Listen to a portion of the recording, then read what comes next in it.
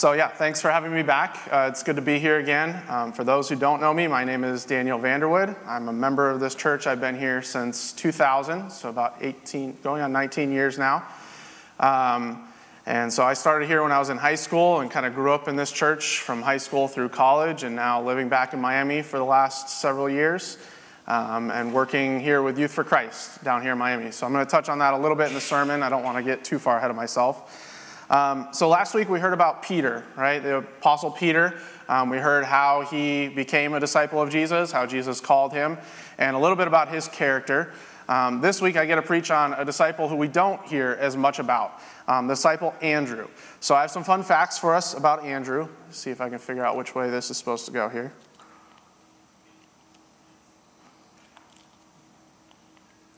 There we go. So some fun facts about the disciple Andrew.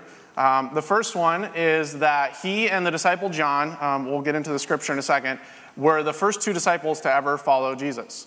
So we'll see that as we read through the passage today. The second one is he was actually the younger brother about Peter, who we heard about last week. So you can imagine what that was like, knowing what we know now about Peter, being the outgoing, do things without thinking kind of person that he was. Andrew was very much not like that, so I'll get to tell you a little bit about that today. Almost every time he is mentioned in Scripture, he is referred to as Andrew, the brother of Peter. So you can kind of get the idea that Andrew grew up maybe a little bit in the shadow of his brother Peter, because that is how he was known. So if you've ever been the person who, they're like, oh yeah, that's so-and-so, this person's son, or this person's daughter, or the younger brother of this person, that's Andrew. That's kind of the bubble that he grew up in. And the last one that I love about him is that he was the first missionary. He actually brought his brother Peter to Jesus. So in the scripture that we saw today, that Lisa just went over with the kids, Peter is the one who says, you are the Messiah. But he didn't start out there. He started out long before that with his brother Andrew, bringing him to Jesus. And this is a theme we see throughout Andrew's story. Every time we see Andrew mentioned by himself, he's only mentioned about a dozen times in scripture. And most of the times it's like Andrew and the other disciples, right? All the disciples, including Andrew or something like that. But there's a few times where he's mentioned by himself that he does something that's noteworthy. And every time that he is mentioned specifically in Scripture, he is bringing somebody to Jesus. So the first time we see that is actually in our story today. So if you turn with me to John chapter 1, we're going to pick up in verse 35. So I'll give you a second to get there. So it's John chapter 1, verse 35. And we pick up the story. This is with John the Baptist. It's just after John the Baptist baptized Jesus, actually. And then this happens. It says, the next day, John, that's John the Baptist, was there again with two of his disciples. When he saw Jesus passing by, he said, look, the Lamb of God. When the two disciples heard him say this, they followed Jesus. Turning around, Jesus saw them following and asked, what do you want? They said, Rabbi, which means teacher, where are you staying? Come, he replied, and you will see. So they went and saw where he was staying, and they spent that day with him. It was about 4 p.m. Andrew, Simon Peter's brother, there we go again, was one of the two who heard what John had said and who had followed Jesus. The first thing Andrew did was to find his brother Simon and tell him, we've found the Messiah, that is the Christ. And he brought him to Jesus. Let me pray. Father God, I just come before you again this morning. Thank you for bringing those of us who are here this morning here. And I pray for those who are not here as well. And for those who would hear this sermon later online. I pray that it would not be me speaking my words up here, but it would be you speaking your words through me. Pray that you would bless this message, that it would speak to the hearts and the minds of those who hear it. In Jesus' name we pray, amen. So I relate to Andrew because of the last point that you see on the slide there. He was the first missionary. So if you know me at all, if you've been around the church for a little while, you know that I am also a missionary, and that I love to tell people about Jesus. That's what I do for a living. And so, like I said, we pick up the story here in John chapter 1 with John the Baptist, and he is baptizing people. Sorry, let me go back a second. He is baptizing people on the shore of the Jordan. But I was not always a mission-minded person. I was not always in that mentality of telling everyone about Jesus. When I started college in 2002, if you had told me at that time that someday I would be a missionary working with Youth for Christ here in Miami, I would have said, you're absolutely crazy. There's no way that that's going to happen. When I went into college, I was pretty good at math and science, and so I was like, I'll go into engineering. They kind of combine the two, math and science, together, and I'll use those to make pretty good money. Engineers make pretty good money, and I'll live a comfortable life, and that was kind of my plan at that point. Fortunately, and kind of unfortunately in my mind at that time, God had different plans for my life. My freshman year of college, throughout the whole year, I heard God very, very clearly calling me into ministry. It wasn't like I was walking outside one day and the clouds opened and I saw a bright light shine in my face and God said, I want you to go into ministry. No, it wasn't like that. It was more like I'd be hanging out with some friends in the dorms and we'd be talking, and all of a sudden one of them would just say to me, hey, have you ever thought about going into ministry? I think you'd be really good at it. And I would look at them and I'd say, you're nuts. I don't think that's at all what I should be doing with my life. And we would move on. And then I would be sitting in a chapel a couple weeks later, and there'd be somebody speaking in the chapel, and there'd be 400 people in the room. It'd be a full room like this, full of people. And I would feel like just in the middle of whatever the speaker was saying, the speaker looked directly at me and say, God wants you to go into ministry. And if it had happened like once or twice, I probably would have just ignored it and moved on with my life and been an engineer. But this happened throughout my entire freshman year of college. It was over and over and over, many, many times. I heard people and speakers in the chapels and all this kind of stuff say to me, you should go into ministry. And so as we pick up our story today, that's kind of what happens to Andrew. And don't worry, I'll tell you more about what happens later. So where we pick up, again, they're on the Jordan River. So it's kind of on the right side of the map. They're near, it says right before this, in the verse right before it, it says all these things are taking place near Bethany, beyond the Jordan. So again, thinking from an Israelite perspective, their country is to the left of the Jordan River. So let me highlight Bethany is over here on the right. So you see in John 1:28, it says this all happened at Bethany on the other side of the Jordan where John was baptizing. That's John the Baptist. So again, for them, their reference point was anything that was on the other side of the Jordan from them was on the far side of the Jordan, because there was actually a Bethany near Jerusalem as well, if you see on the map there. And this is a very significant place in Israel's history. I don't think it was an accident that John the Baptist was here baptizing people. I think it was meant to be a reminder to the Israelite people that heard his message. Because if you look on the map, right over here, there's a city called Jericho. So if you remember in the Old Testament, when the Israelites finally crossed over the Jordan River into the Promised Land, the land that God had told them, hey, this is what I'm giving you, this is my blessing to you, the first city that they come to and they conquer is the city of Jericho. So it was very likely that somewhere around Bethany is where they actually crossed the Jordan River, which if you don't know, in the Old Testament, there's actually 2 times that God parts bodies of water. The first time is when the Israelites crossed the Red Sea. The second time is when they crossed the Jordan River. God actually stops the Jordan River during flood season, which is crazy, and they cross on dry land, just like they did with the Red Sea.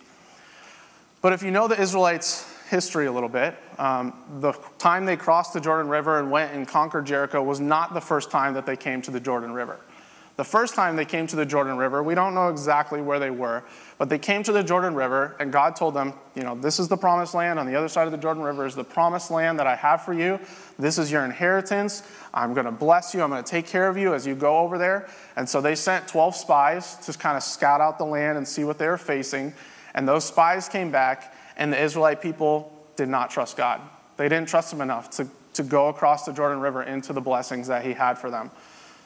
So we look in Numbers chapter 13, verses 30 and 31. So Caleb, who was one of the 12 spies, said to the people who were kind of talking and they were discussing with each other, should we go or should we not? He says, hey, quiet down and listen to Moses. And then he says, let's go now and take possession of the land that we should be more than able to conquer it. There's no question. God is telling us to go. How can you possibly doubt that he will give us what we need to do this? But the men who had gone with him, the other spies, except for one, there was 2 guys who said they could do it. The other 10 said no. The men who had gone with him said, we cannot attack those people. They're too strong for us. They were scared. They were scared to go across the Jordan River into the blessing that God had called them to. So if we jump back over to our story today, sorry, ahead of myself there. we pick up with Andrew. He's following John the Baptist. John the Baptist is on the edge of the Jordan River, again, very significant in Israel's history, and he's baptizing people. And his message to them is repent because the Messiah, the one we've been waiting for all this time, is coming. And so we pick up our story today with, we have Andrew and then John the disciple, not John the Baptist, are the two disciples that are there with John the Baptist that day, where he says, look, there's the Messiah. I just baptized them. We saw the Holy Spirit come down. That all happened. That's the guy. And so we see that Andrew has a choice to make.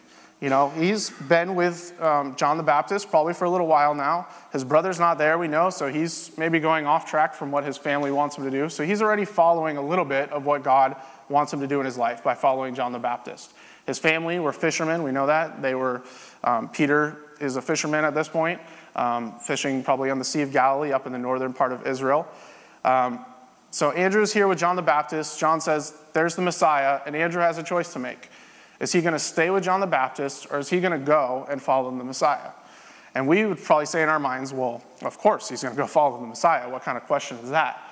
But think about it from his perspective. He's been with John the Baptist for a little while. They've been baptizing all kinds of people. They're doing amazing ministry. They're seeing all kinds of lives change. That's a pretty good spot to be. That feels good. You're doing good work for God, right? But God had more in store for him. So we see Andrew and John. As soon as John the Baptist says, there's the Messiah, the two disciples who heard him say this, those two, they immediately go and they follow Jesus. What a difference between what we saw with the Israelites in the Old Testament and what we see with Andrew here. Now keep in mind too, Andrew has no idea what to expect when he's going to go follow Jesus. All he knows is that this is the Messiah. He is going to be the Savior of Israel. At least that's what John the Baptist is telling him. But he doesn't know what it's going to cost him. He doesn't know if he's going to die for following this guy. He doesn't know where he's going to eat his meals. I mean, with John the Baptist, at least they probably had like steady meals every day, and they kind of knew the routine, and they were comfortable there to some degree, right? When he gets to Jesus, you know, they even ask where Jesus is staying. They don't know where Jesus is even staying that night. I think that's these two contrasting positions when it comes to God calling us in life is kind of where we land when we have to make that choice. When God calls you in life, you have two choices to make. You have lack of trust in God, or you can trust God. How often do we miss out on things that God is calling us to, or the blessings that God is wanting to give us because we don't have enough trust in God? I know I've been there. Again, with my story, when God called me into ministry, I would love to say that I was like, yahoo, let's go, it's going to be awesome. But that was not the case. I did not trust God enough at that point in my life. Even though I heard him calling me over and over my freshman year, it took all the way to the end of my freshman year before finally I was like, really tentatively, okay, God, let's give this a shot. And even then, I kind of, if you know the story of Gideon in the Old Testament where he puts the fleece out because he's not sure he wants to trust God and what God is calling him to, that's kind of what I did. I was like, all right, God, if you really want me to go into ministry, then make this certain thing happen and not this other thing, and that's what happened. I was like, oh, dang it, you know? Because I didn't trust God. And there was reasons for that. You know, I didn't think I was that good of a Christian. I'm like, how can I tell other people about God when I'm not even a good Christian myself? I'm a horrible sinner.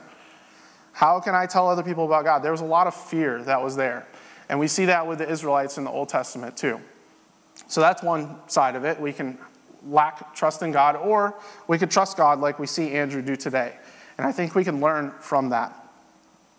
And I'm not saying it's easy to follow God's call in your life. I'm not saying that at all. It has not been an easy journey being a missionary. There's been lots of times where I've had to rely a lot on God. But God is always faithful through that. And I think God doesn't ever call us into something that's easy.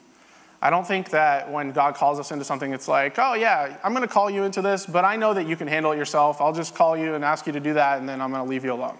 That's not how God calls us. He always calls us to do things that we are not comfortable doing.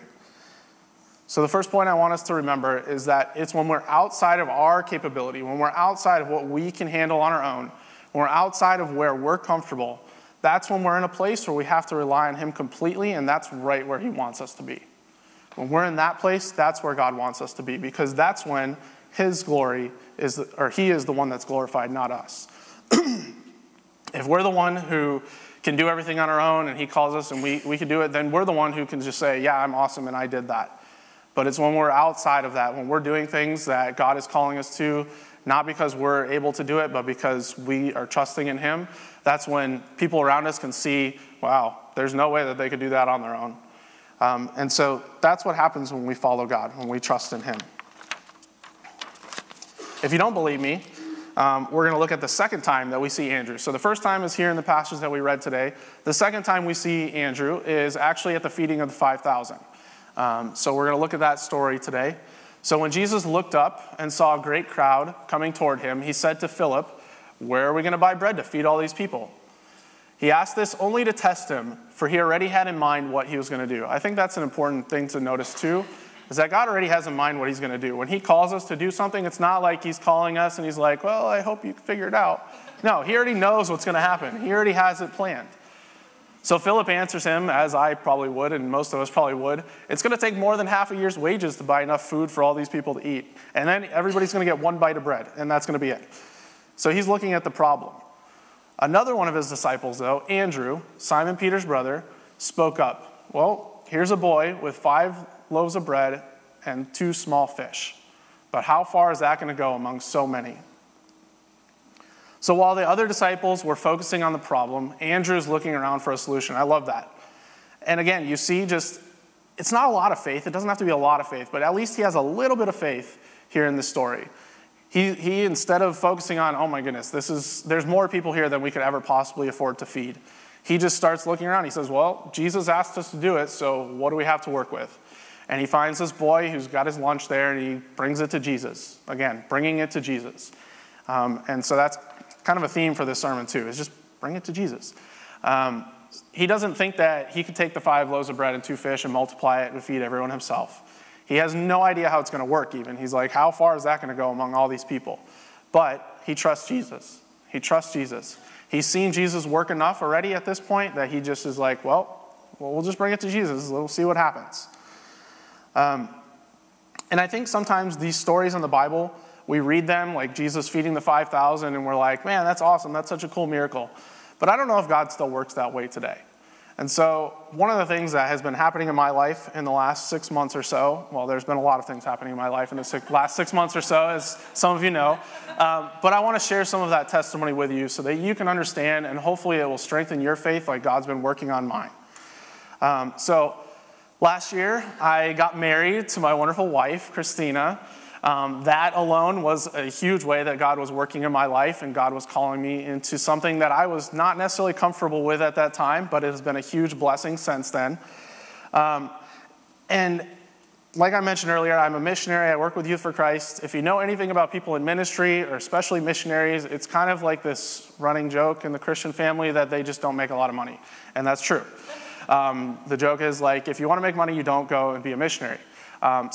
Again, over the years, I've been a missionary now for about 13 years with Youth for Christ, so it's been a long journey. It hasn't been a short one. And throughout that time, over and over, I've had to trust God in many different things, and always he has been faithful to provide. So last year, he provided me with an amazing wife, who I love very much. And it was not something that I was expecting to happen. For those of you who are around, it kind of happened fast. We got married pretty quickly.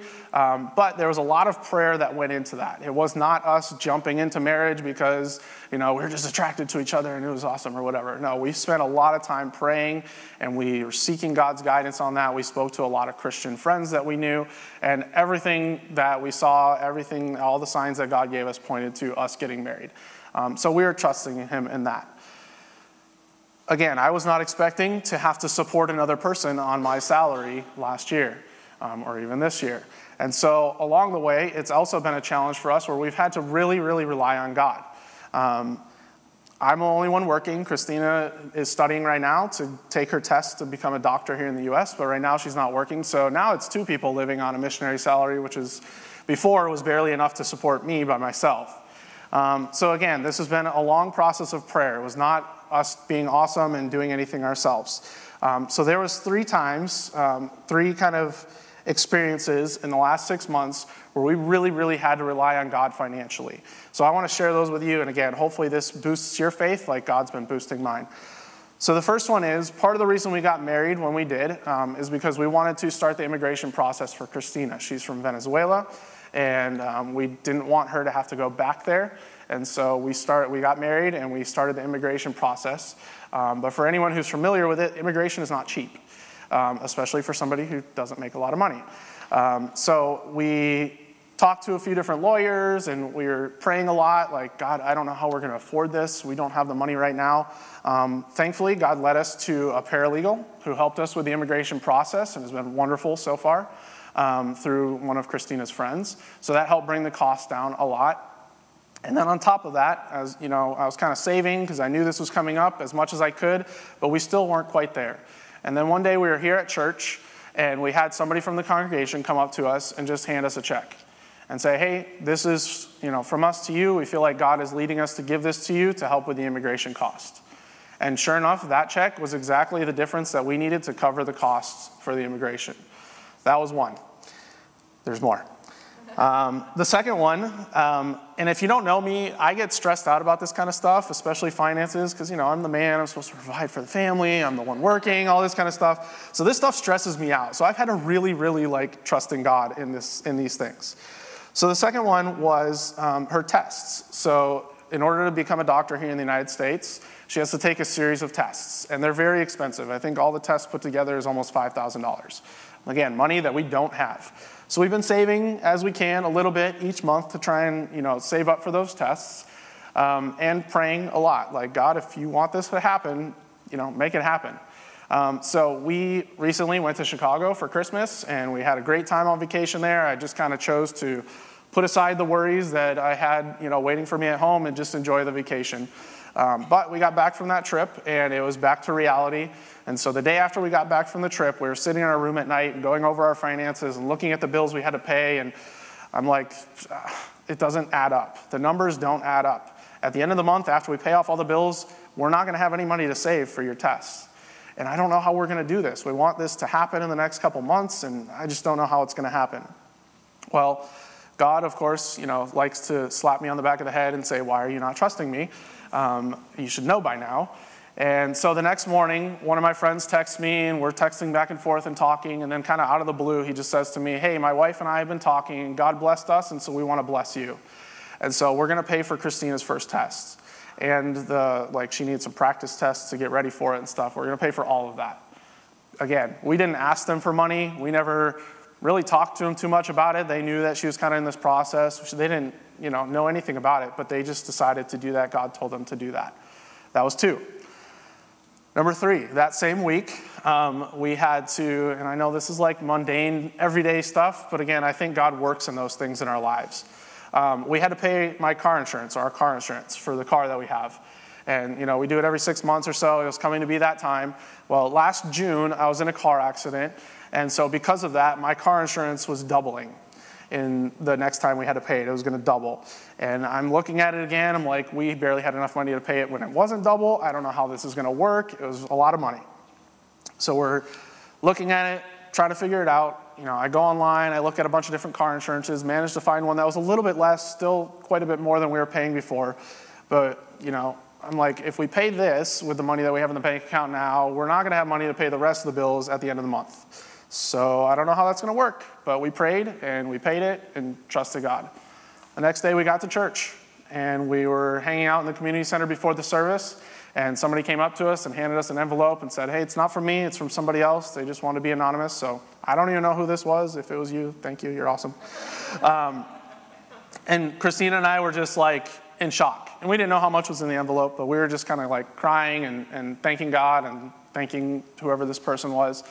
And so we get in the car on the way home from church, and we open up the envelope, and it was exactly enough money to cover the car insurance that we had paid for the day before.